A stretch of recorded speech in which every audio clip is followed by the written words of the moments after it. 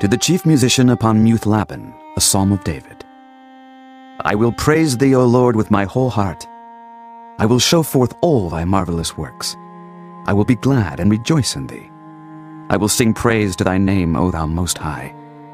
When mine enemies are turned back, they shall fall and perish at thy presence. For thou hast maintained my right and my cause. Thou sattest in the throne judging right. Thou hast rebuked the heathen. Thou hast destroyed the wicked. Thou hast put out their name forever and ever. O thou enemy, destructions are come to a perpetual end, and thou hast destroyed cities. Their memorial is perished with them. But the Lord shall endure forever. He hath prepared his throne for judgment, and he shall judge the world in righteousness. He shall minister judgment to the people in uprightness. The Lord also will be a refuge for the oppressed, a refuge in times of trouble.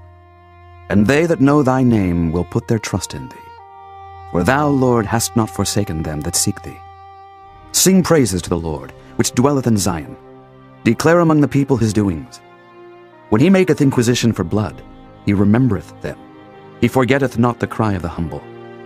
Have mercy upon me, O Lord.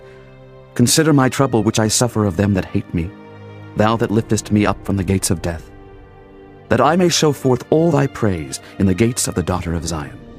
I will rejoice in thy salvation. The heathen are sunk down in the pit that they made. In the net which they hid is their own foot taken.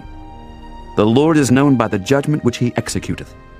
The wicked is snared in the work of his own hands. Higgaion, Selah.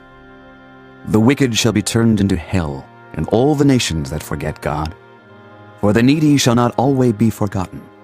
The expectation of the poor shall not perish forever. Arise, O Lord. Let not man prevail.